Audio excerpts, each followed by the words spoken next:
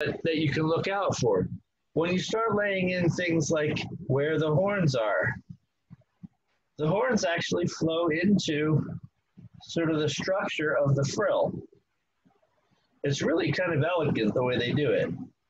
It's, you know, again, talking about old cars, it's almost the way a fin flows out of a quarter panel on an old 57 Chevy or something like that, an old Cadillac. So it's really neat. You kind of got this nice rounded surface, and then this ridge forms and terminates as a horn. It's a really pretty structure. And it also will help us get that three-dimensionality and the direction of the head. So what I'm trying for on this guy, because I wanted to get a lot of motion and three-dimensionality out of it, is really trying to take these two horns and get them so that they're really showing us the way the head is turned very quickly. The problem with that is, I'm like, rock on, guys. But the neat thing is, if you sort of put your hand in the same position, even if your fingers were the same size and the same shape, you're going to see sort of a difference because of that sort of three-quarter view. You're going to get sort of more of the underside of this one and more of the side of this one. So that's what I'm trying to show in here. One of the ways that you can do that is by sneaking in contour lines. Not to be confused with condor lines, which are completely different and fly away. So here, which is a great sort of anchor spot, here is where the eye is. Now this is a really important spot. For Jason always talks about it. It doesn't seem like an actual animal until the second I put the eye in. And I know this about him, so sometimes I wait till the very end just to mess with him. He doesn't know that, but now he does. So I'm gonna wait for a little while to put the eye in for that little shine magic. There's a couple of lines that are really important on the skull itself. You have the brow, which sort of sits like a saddle. So you have a rounded snout like this, and then you have a brow that sort of sits across it coming up this way. So you kind of have a U shape with a line across the top, and then you have the horns growing out of it. So there's a lot of shapes here. This is what I was talking about, having all these circles and all these shapes that sort of are almost competing with each other for the angles that they want to show.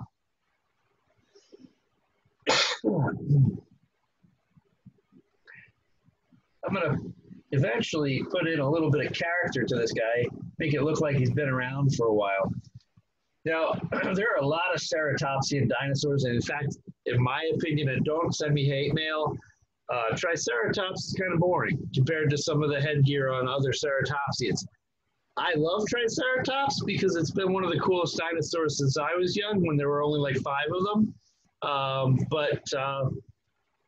Chasmoceratops, Diabloceratops, all these guys that are actually more closely related to Chasmosaurus or Monoclonius, those guys are really wicked cool. But Triceratops is still the original, so I like to give props where I can. Well, this is I'm glad you brought that up, because Gunnar already asked what you think about Torosaurus. You think they're the same thing? No. Torosaurus, in fact, that's the coolest thing about the Academy of Natural Sciences. They have one of the coolest skulls of Torosaurus on display. And the reason that it's the coolest skull is because it totally screws Jack Horner's crew's math. So when you look at the face of this guy, if you remove the frill, you'd say, oh, that's a Triceratops. The second you put the frill on, you go, oh, it's a Torosaurus. So this is really, I think, a question of face. You kind of have to throw away this frill. And again, he is stuck on reabsorption of bone in a really weird way. You go from the most thick, full frill on any ceratopsian dinosaur, and you make it this strutted, really thin thing that's more decorative than useful, I suppose. Basically, when you're looking at Torosaurus, there's still a lot there in common because they're ceratopsian dinosaurs. But I'm not buying it. I have a feeling that a lot of the younger, of the pterosaurs that are known only from facial bones because the frill is so lightweight, it simply is not found or recognized, maybe not even preserved. So I'm not a supporter of that work. Drop the mic.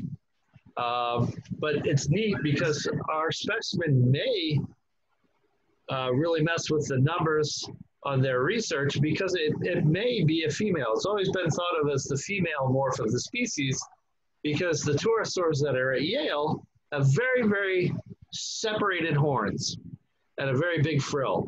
Ours has a slightly smaller frill and the horns are almost parallel. So there are some structural differences between ours, which is Torosaurus latus, and the pterosaurs that are at Yale. So anyway, I should shut up and draw a little bit, but somebody had to, hit the hot button there. So anyway, here we go. I was skeptical because the frill of Torosaurus had holes and the Triceratops didn't.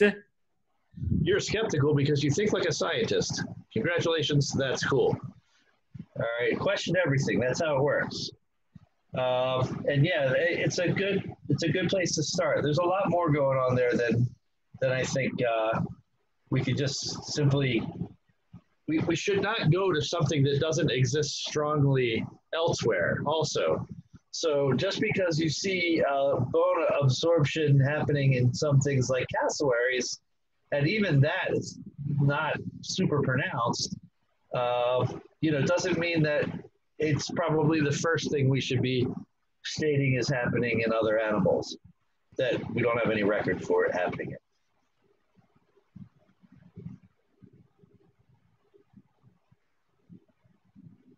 So basically what I'm doing is I have to remember that because I've got this line set up already in that three-dimensional three-quarter pose, I've got to also line up the points in the jaw and make sure I don't lose them.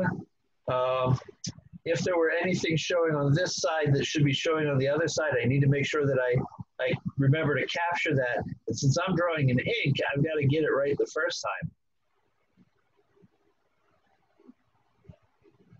I feel like this should have been really, really cool music keyed right then, like dun, dun, dun. Poole's struggling to keep it correct. Anyway, that's just me.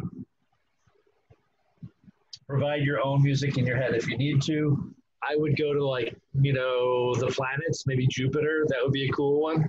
But I don't know.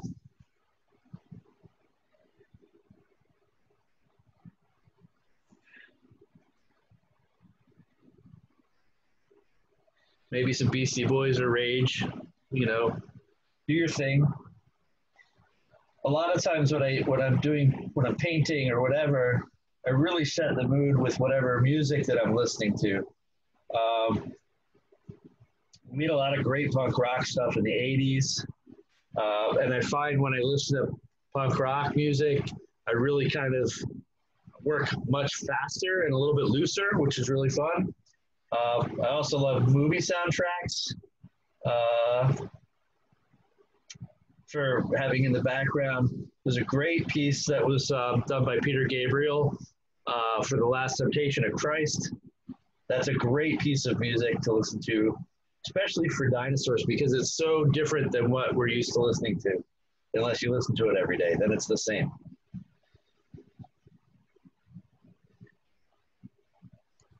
Are you suggesting that you don't exclusively listen to the Jurassic Park theme song?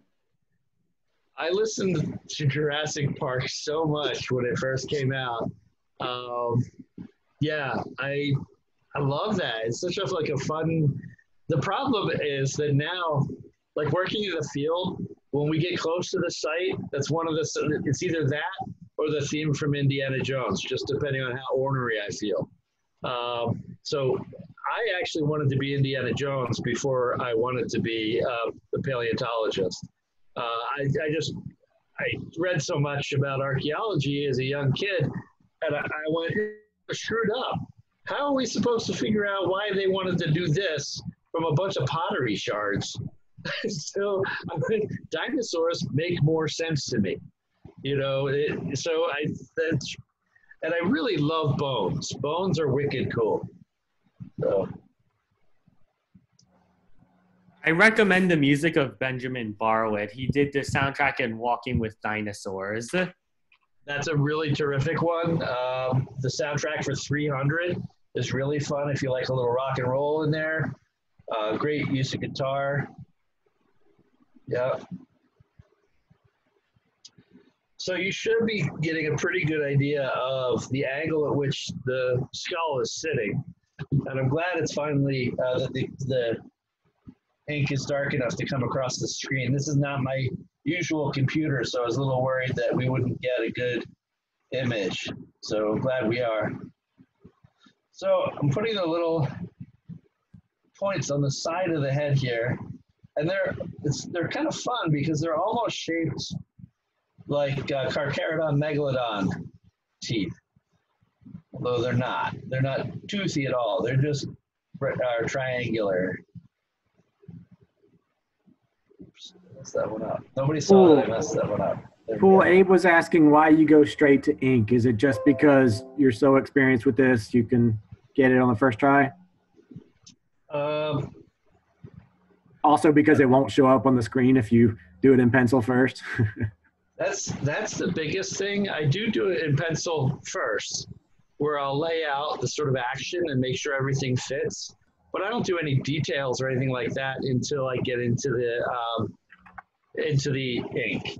But I don't want to be sitting here in front of you guys doing the sort of, okay, I'm going to put the body in this position and then get halfway through and realize it doesn't fit on the page. So I do sort of block things out. But I block things out the same way that I move throughout the piece, which is big shapes first, little shapes later. Sometimes I'll get distracted by a thing like something that's really cool, like a nostril or an eyeball or the spot where the ear goes, or, you know, that kind of thing. But for the most part, when I'm sketching and I'm not doing something that has to come to a finish, I go right to ink just because I love ink as a, it's just a great material to work with. It is also one of these things that if you mess up, you kind of have to learn, how do you hide that? How do you change what you've just done? And if I'm just sketching, I love watching people's faces and have them try and figure out where it is I'm going with something. I really find that to be fun because they're like, oh, is he drawing at this or this? And it might be that I'm drawing another animal in front of this animal. And they go, oh, what's that anatomy? You know, but, you know, with pencil, you have this freedom to not think too far ahead. With ink, you don't have that. You really have to kind of think ahead.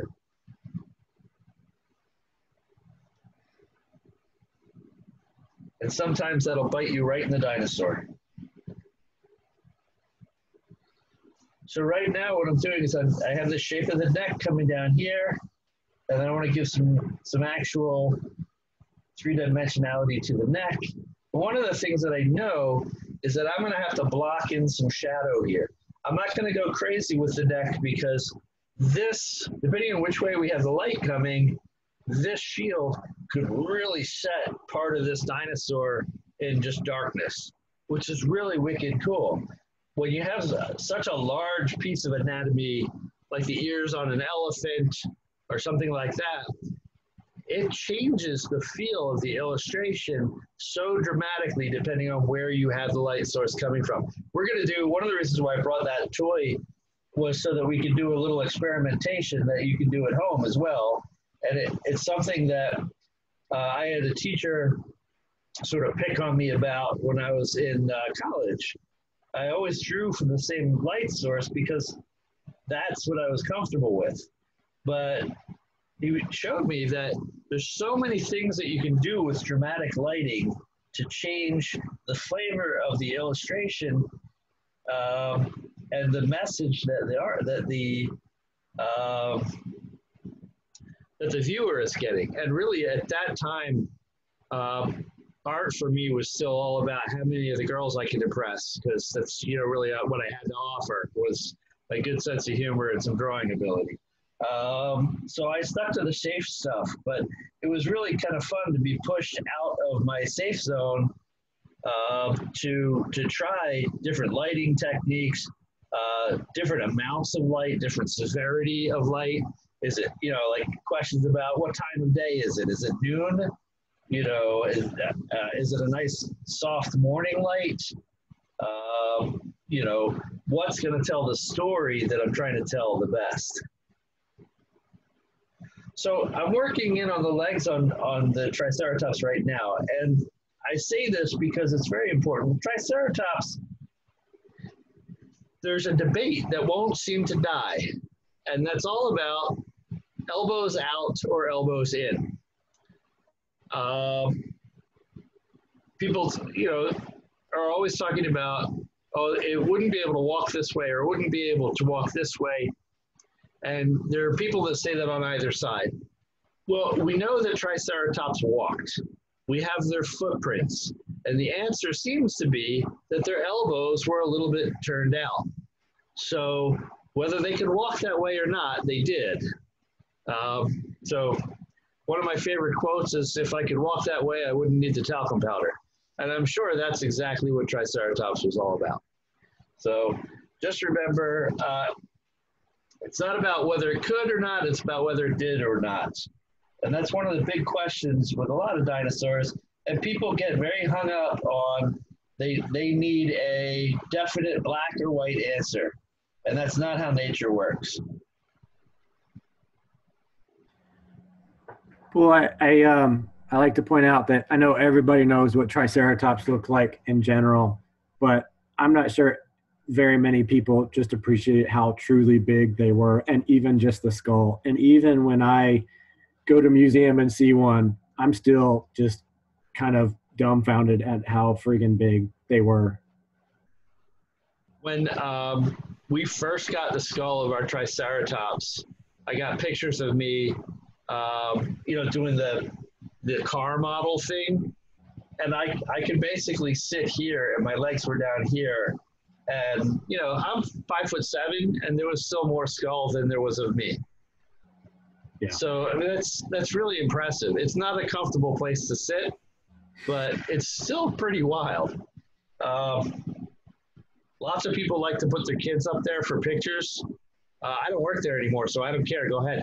But when I used to, I'd have to train people to yell at you. But it's still a pretty cool animal, and the size is amazing. It really is. And I don't know how many times I've seen a full one reconstructed. We don't get many rainout days in the field, but on the rare occasion that we do, we usually go to the Museum of the Rockies in Bozeman. And of course, they have a complete one restored there, and then they have the whole series of skulls, just skulls, from young juvenile to adult. And first of all, that's an incredible display. And second of all, it just really highlights how incredibly big those things are. It's just, you can't picture an animal that big until you're standing right in front of it. The Smithsonian has a nice one as well. And I love going and looking at the ones that are in Montana. That's basically their bread and butter was Triceratops for a long time. And to finally see them out on display is amazing. And they are huge, absolutely huge. When I was younger, my older daughter and I went and got to feed a rhinoceros and an elephant. And I had a friend at the Philadelphia Zoo that worked in the pachyderm house. And you look at an elephant or a rhino and you go, wow, that's a big animal. But when your daughter is right in front of it and she's in peril, That's a huge animal. Luckily, she was never in peril. She did take a piece of apple and throw it to the elephant, and the elephant's name was Petal. It landed on the elephant right here and slid down, and Petal looked really perturbed, like, you little poo. Anyway, there's a really difficult conversation to have with your ex-wife. Sorry, we went to the zoo. No, she's not coming back. Just kidding, she's fine.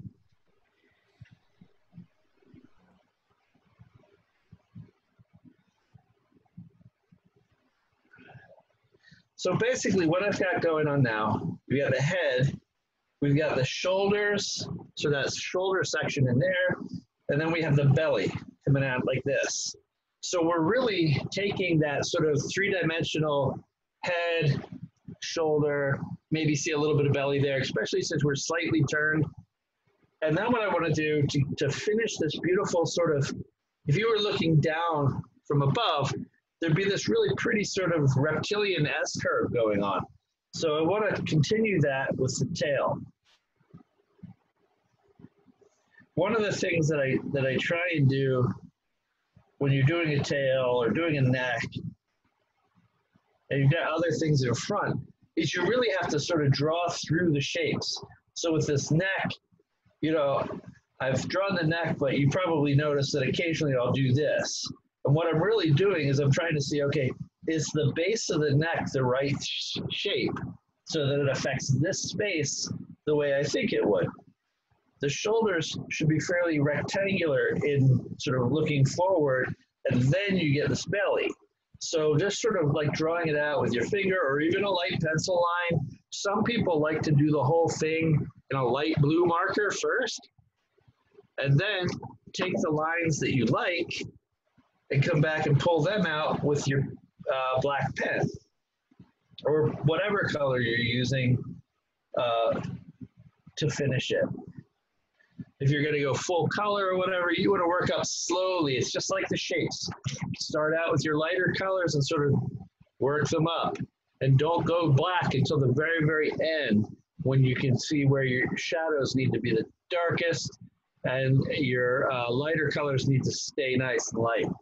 Once you go to that, getting to the darkest colors, it's really hard to sort of fight them back to get them into grays or whatever. So make sure that's sort of the last thing.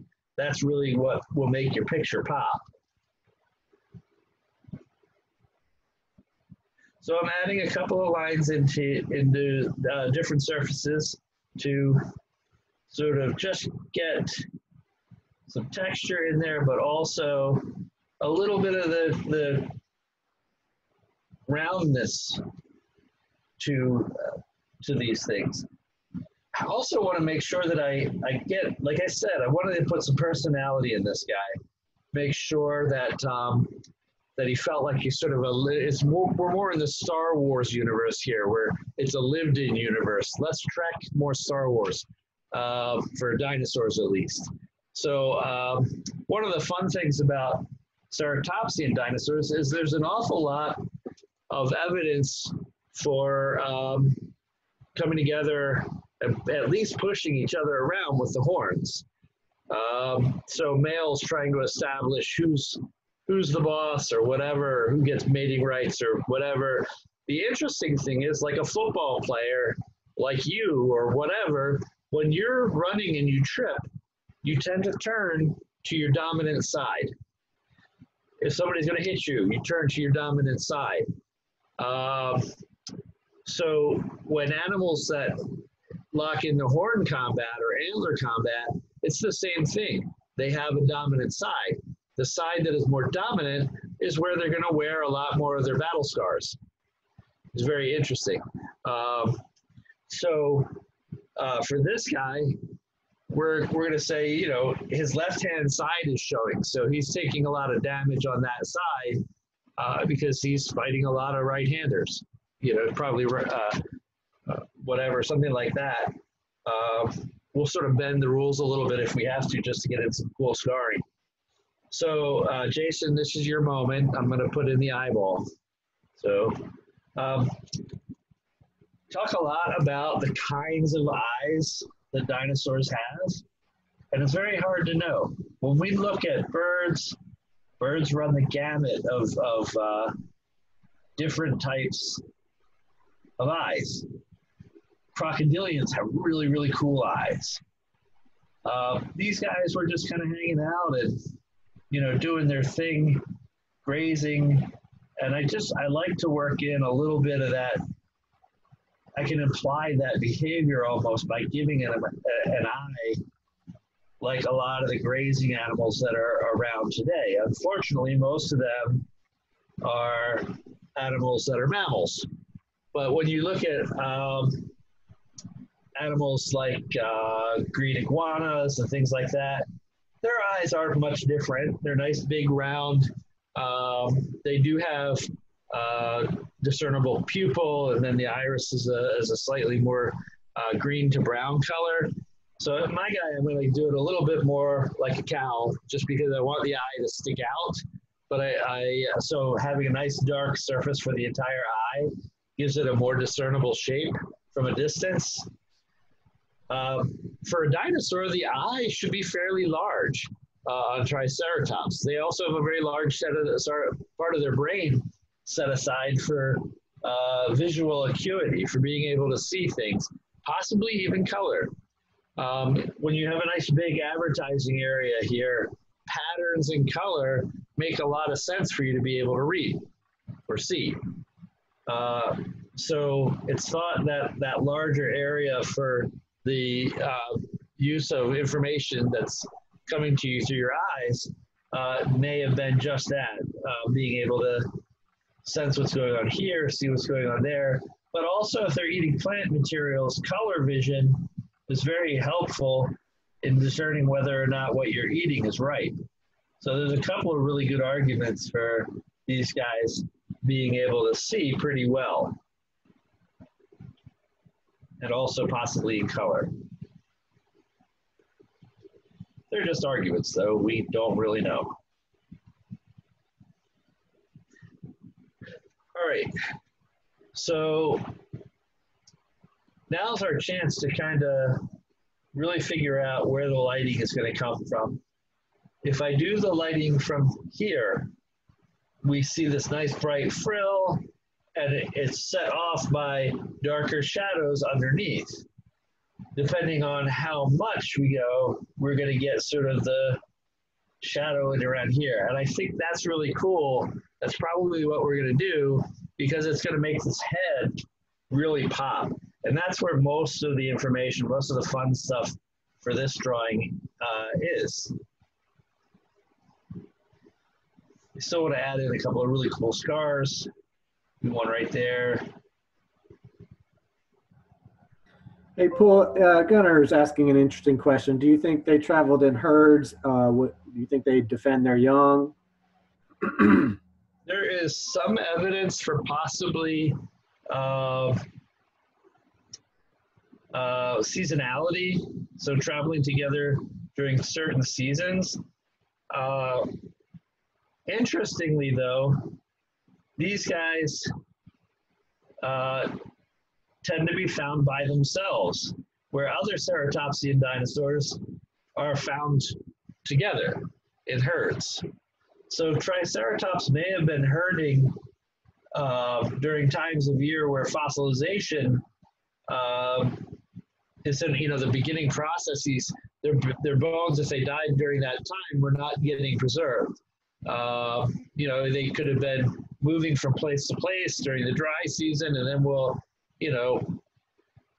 maybe not get them, or I don't know. But most of the time, they're found by themselves.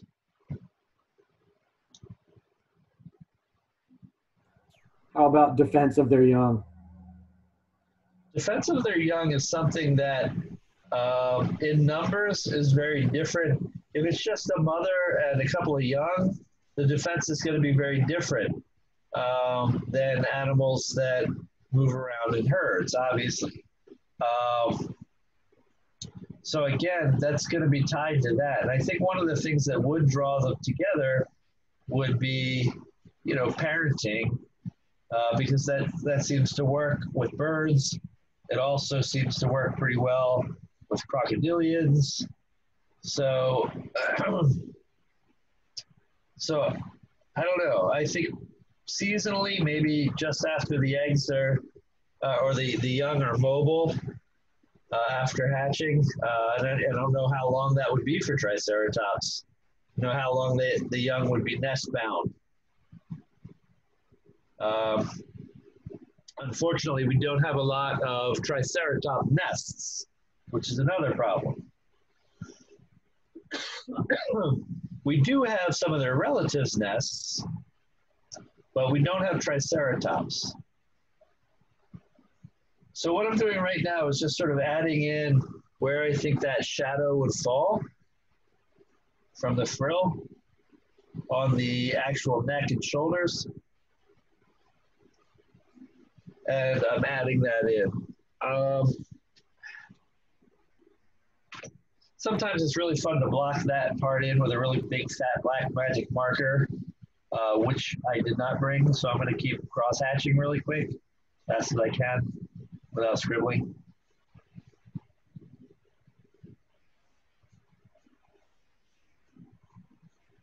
Now I tend to think about each shape that's going on here sort of not all at once. I try and sort of take them apart and go, okay, this is going to react down here with light this way.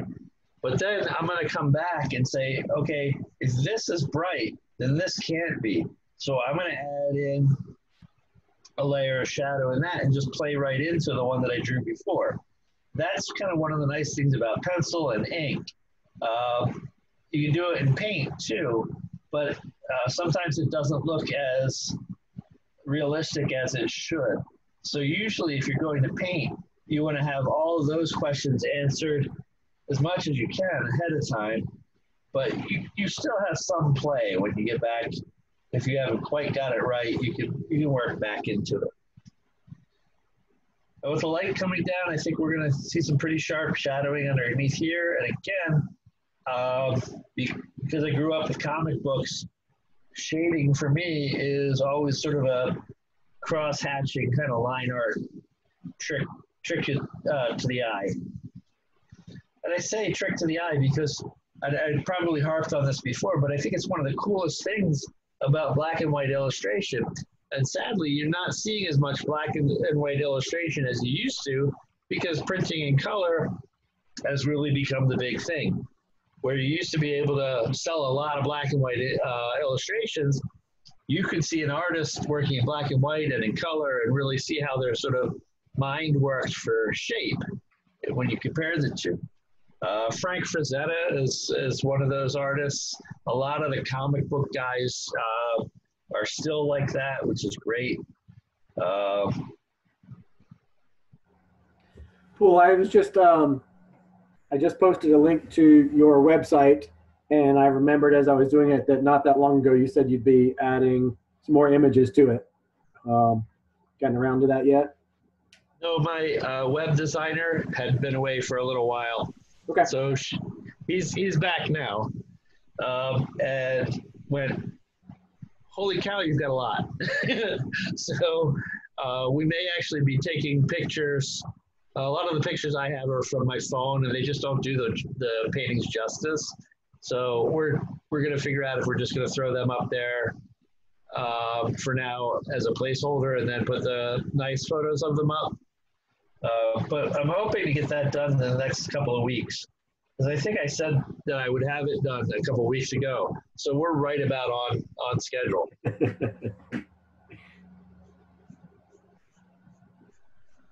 It's really funny. I love doing the art. I love doing these classes, but I really need somebody. I don't know if I would call them a manager, more like a handler, like somebody that will put me in a chair and say, draw, idiot, draw, you know? I thought that's what Stacy does. Okay, I didn't want to name names, but that's really what Stacy does. Yeah.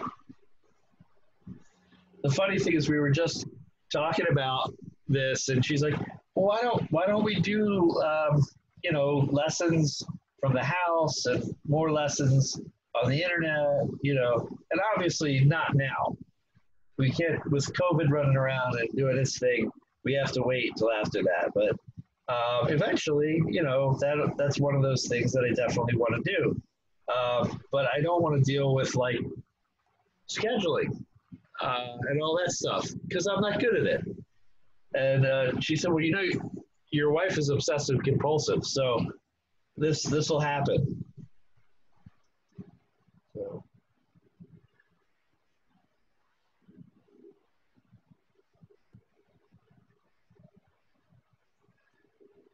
So basically now figured out where the light is coming from. How are we on time? We have about 15 minutes left or so? Yeah, we're really doing well, Poole. Good.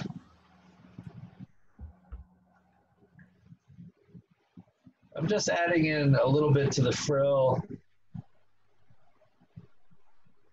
sort of almost texturally.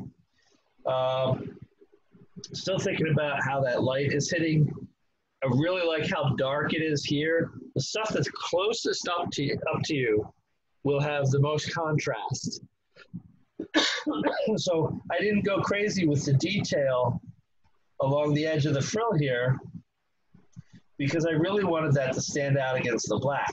But the nice thing is I can come back now and really make it pop by making sure I don't have any white spaces right next to the edges. Now back here, I want it to sort of start to fade back because that's getting closer to a zone where the light is going to hit it. But up here, it's going to stay nice and dark. I'm going to add in a couple of these kinds of things, and I'm going to darken this line down here.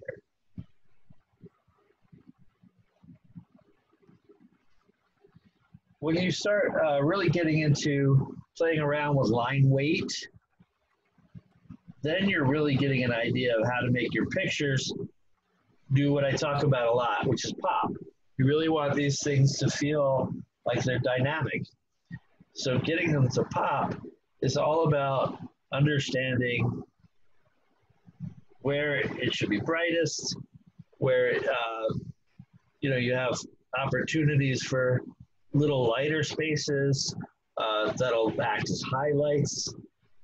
I think because the light's coming down this way, we're going to catch some shadow right in here. That looks right to me.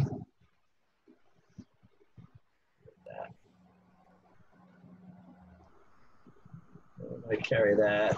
Let's go down this way. You're going to see a little bit of that right there.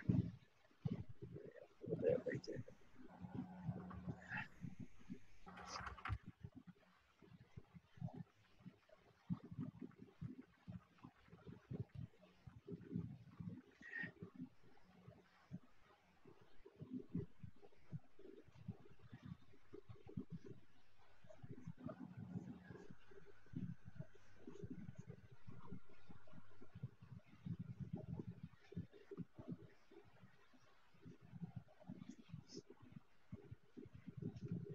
Now this is really fun. If I was doing this for a book or something like that, or for publication, I would want to open up some reference, a couple of different pieces of reference, and I'd want to do things like toe counts. How many toes are on the back feet? How many toes are on the front feet? How many of those would actually have terminal phalanx or claws? Which in this case would look a little more like triangular hoofs or hooves. Whichever behooves you. Sorry, I'm sorry. So this is a great step. Like this is kind of where I take artwork and we're talking about things in, say, a session to try and figure out, what a magazine illustration should look like or what I want to do with a painting. And I'll take this, and this will really help me work out sort of the dynamic pose and the shadows that should also help to make that more dynamic. Well, I would assume that if you wanted to, you could really take some artistic liberties with the frill or the shield. There's lots of speculation about how brightly they may be colored or what patterns are there, that kind of stuff. So especially if you were coloring it in, I assume you could just pretty much go crazy with that section, huh? Yeah, I think so. It's funny. These guys have, there's so much tank-like, the whole idea of them sort of pushing against each other, being so massive and large and gray or olive green or whatever, or patches of color. I think, though, that frill has to have, pattern and color on it that we would find kind of astonishing. I even kind of, when they eat, this is totally off the cuff. This is something I've just kind of popped into my mind a while back. When they're eating, their head is down, so their frill is up. And okay, we're thinking about the frill being up, but really interestingly, the back of the frill is up.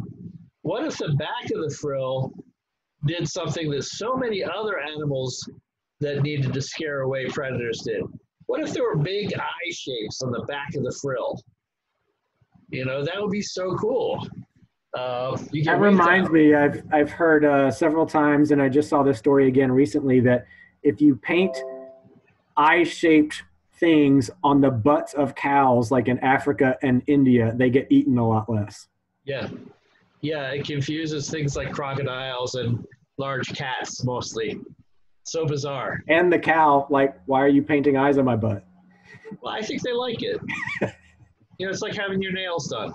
You're like, I'm going to go have some eyeballs painted on my butt. So, who knows? It's a trend.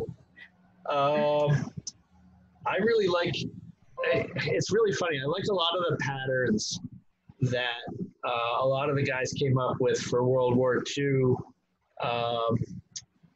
fighter planes and stuff like that. And there's a lot of this sort of jagged edge stuff going on here. And I'd love to sort of take something like naturalistic, but also a little bit hearkening to that, and sort of carry it forward. So, these kinds of shapes would be really fun to just have on the Triceratops. I once saw a picture on DeviantArt. I think it's supposed to be a Chasmosaurus. They gave it a frill pattern that mimics the face of a tyrannosaur. It had like the little spots representing the eyes and the teeth. It's like those butterflies that have like those eyes on their wings. Yeah. Owl eye butterflies. That's really cool.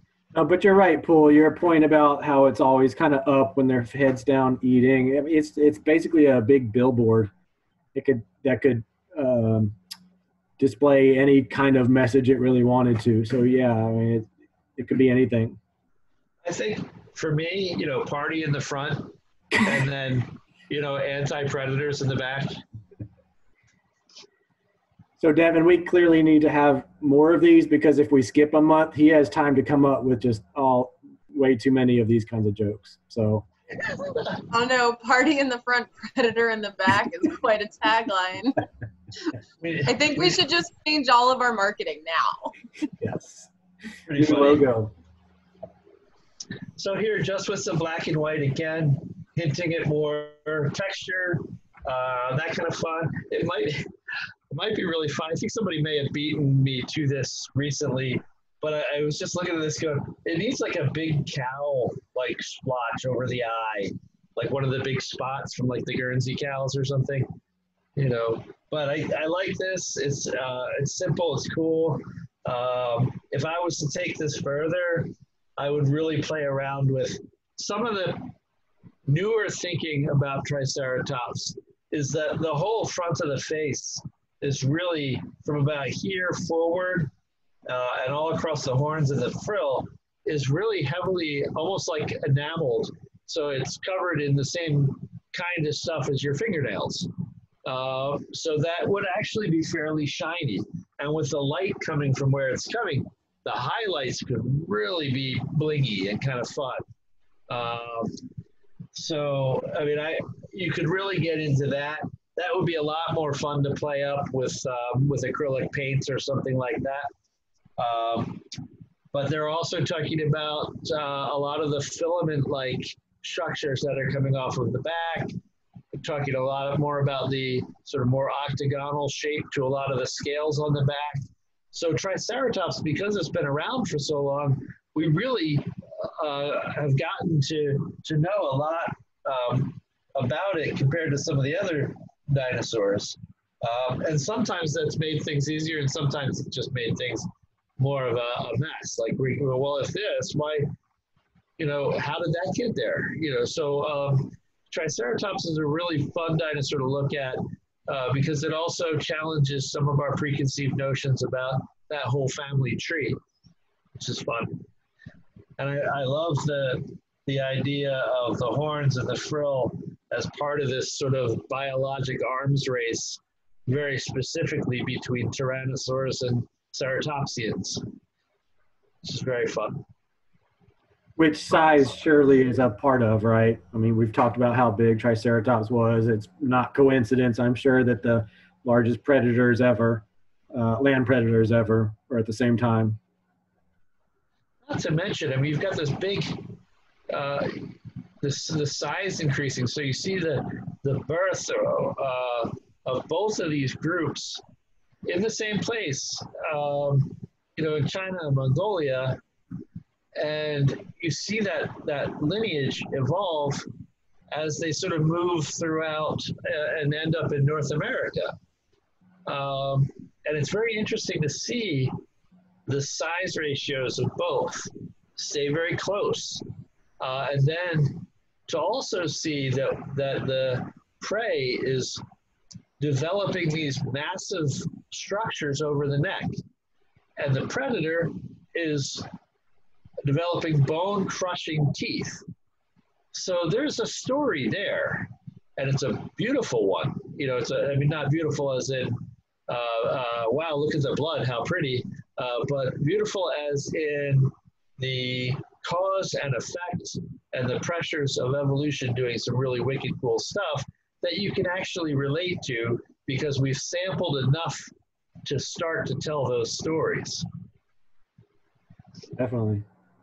I hope somebody recorded that. Well, the whole thing's being recorded.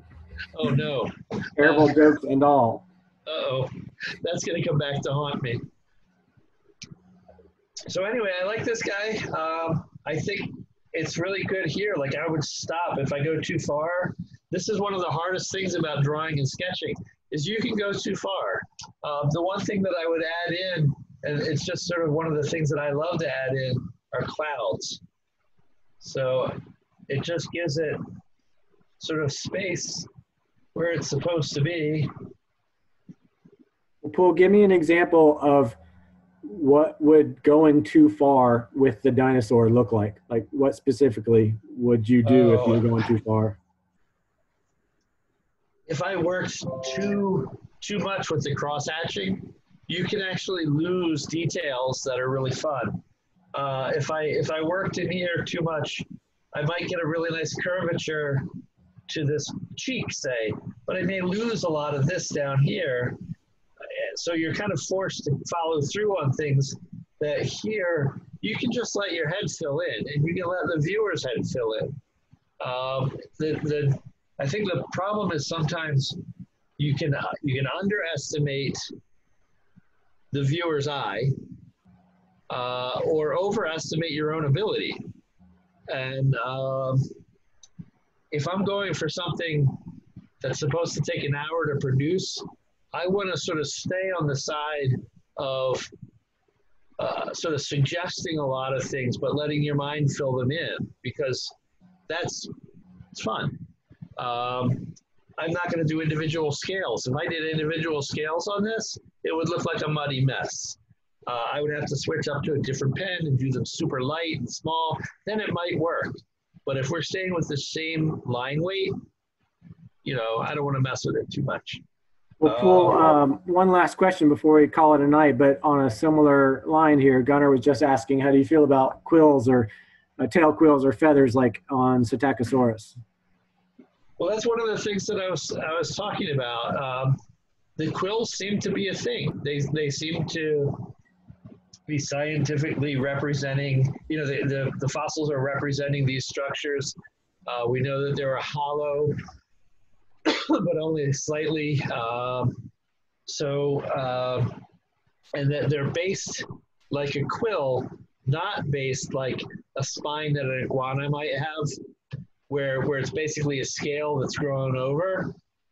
It's actually a quill that's seated in the skin. So there's a difference, and that's pretty neat. Iguanas can't really do a whole lot with all those little bits that stick out. They can when they get alert, they can kind of stand up a little bit weird, like different.